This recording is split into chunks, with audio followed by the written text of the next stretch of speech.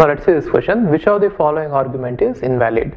Now this argument is given and we are supposed to find out whether it is valid or invalid.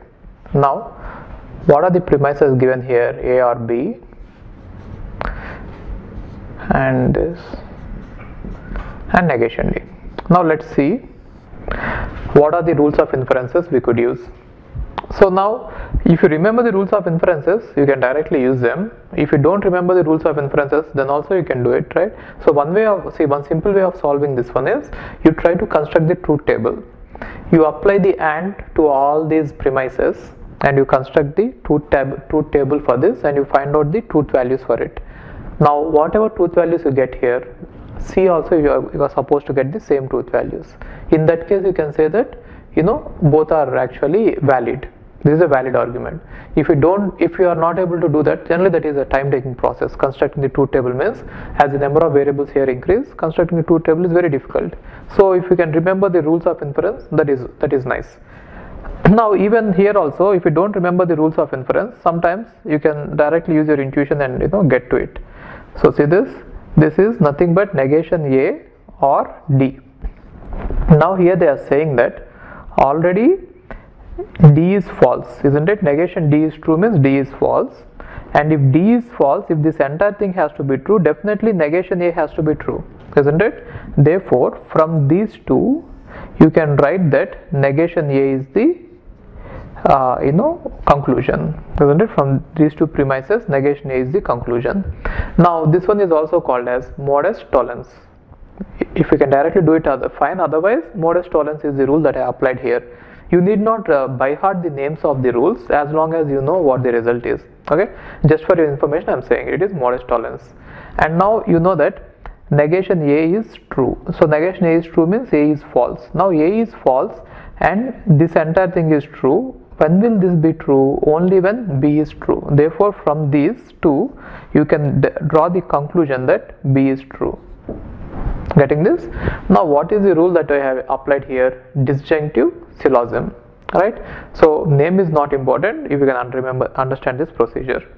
And now from these two, B implies C is given and then B is given, definitely you can conclude C, right? So what is this rule? Modest ponens, right? From this one and B, if I combine these two, I am going to get conclusion as C.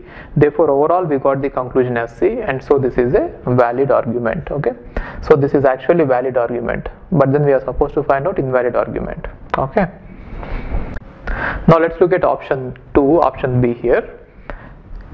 Negation A, the premises given are this, so they are actually joined by the conjunction, but you can separate them and you can work on it, not a problem. Negation A implies negation C, negation D, A implies C, C or D. Okay, so now one thing you can do is this one, you can replace it with the contrapositive of it. It will make the simplifications easy. So you could write it as C implies A.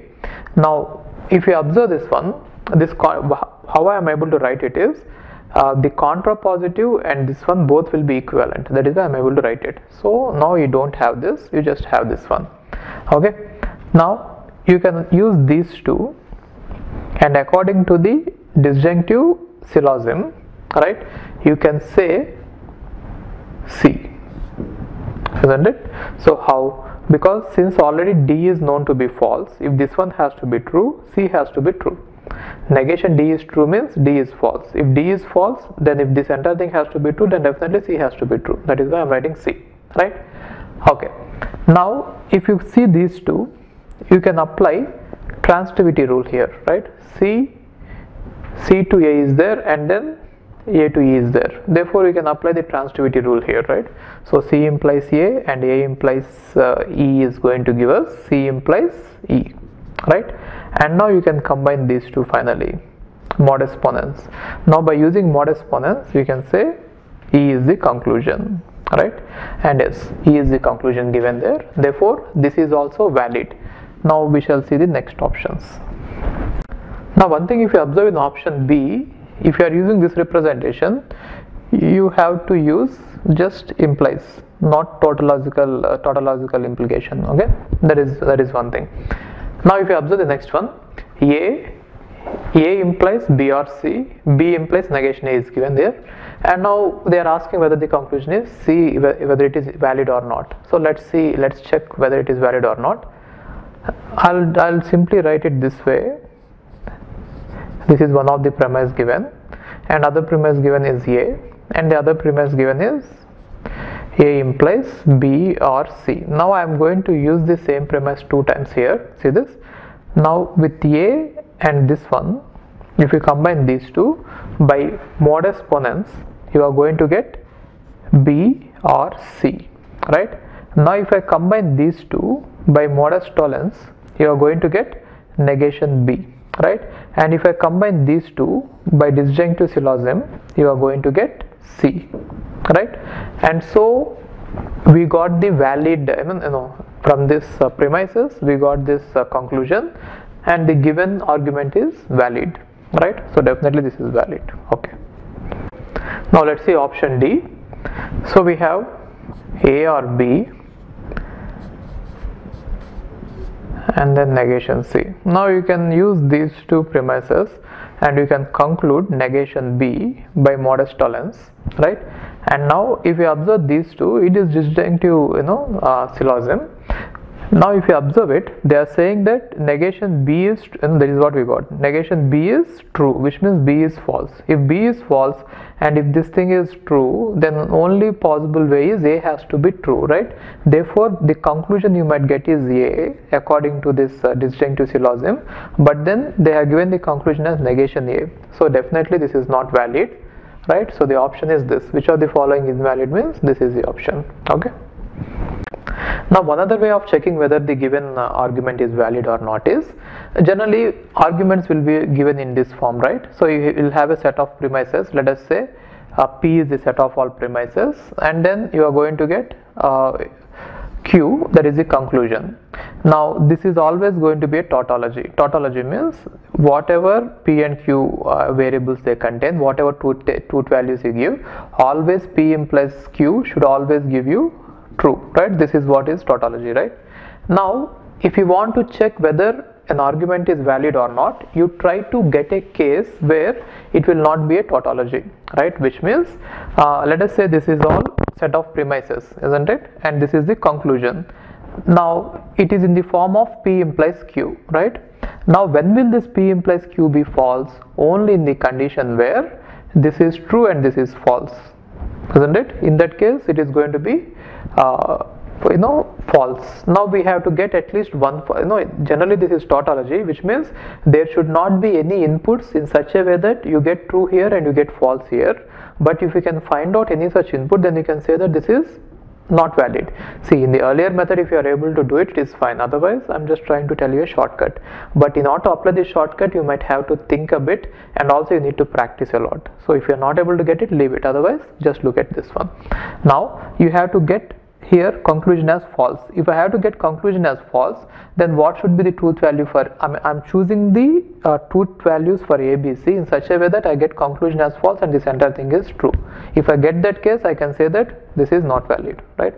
Now if I have to get here as false, then definitely A has to be true. If A is true, then definitely this one is going to be false. Now let's think about how to set B and C in such a way that this entire thing is going to be true. Now one way is, if this entire thing has to be true, since A is true, even if B is false, this entire thing is true, right? And since B is false, C has to be false here, right? And also C has to be false here, right? So now by using this input, true, false, false to this, you will be getting a case where P is going to be true and Q is going to be false. Now true implies false is false, but actually if it is a valid argument, you are supposed to get a tautology. You are never supposed to get this case, right? So that is how you can conclude that it is invalid. If you are not able to get it, go with the standard method by using the rules of inferences. Okay. Hi, if you are planning to do masters, then doing masters abroad is better than doing masters in India. I'll give you all the reasons. So first reason is, out of 1 lakh students who take GATE every year, there are only 500 seats in old IITs. So all the IITs put together have an acceptance rate of 0.5%, and IITs universities better than IITs. They have very good acceptance rate like 30%, 40%. But all the IITs put together have an acceptance rate of 0.5%. And if you are working hard to get into IIT Bombay's ranking is 177 and IIT Roorkee's ranking is 400. If you are happy to get into IIT Roorkee, then getting into universities better than IIT Roorkee is easier compared to getting into IIT Roorkee. And looking at the salaries for computer science, for software jobs, if you have done your masters in computer science in US, the salaries are ranging from 80 lakhs per year to 1.2 crore per year. So even if you take an average of 1 crore per year, your savings will be much higher than the salaries in India. After taxes and your cost of living, you can easily save 40 to 50 lakhs per year. And in India, the maximum jobs that you get is around 30 lakhs. So your savings will be much greater than the salaries in India. And these are all the services that we provide. University shortlisting. So depending on your profile, we will shortlist what are the universities that you have to apply, and statement of purpose building, and then LOR guidance, and GRE and English test assistance, and education loan assistance. So you don't have to have any collateral, which means without any security, now you can get education loan. Getting education loan is very simple these days, and whatever the amount of fee that you have a range of universities. You can apply for 10 lakh universities, 20 lakh universities, or 50 lakh universities. But whatever it is, you are going to get complete education loan, and you can pay off your education loan in 1 year after you get a job. And then we do visa assistance, mock visa interviews, and then connecting with the university alumni. So now you might ask why we should join Game of Visas. So the answer is we have 90% success rate, 99% success rate. And these are all the destinations that we guide the students to. So we guide students to any country that you want to go. So now it is not just USA. We guide to UK, Germany, Australia, Canada. So we guide students to all the countries. We work with all the destinations. And if you are interested in going abroad, you have to just drop us a message on this WhatsApp number 9494 555 454. Okay, thank you.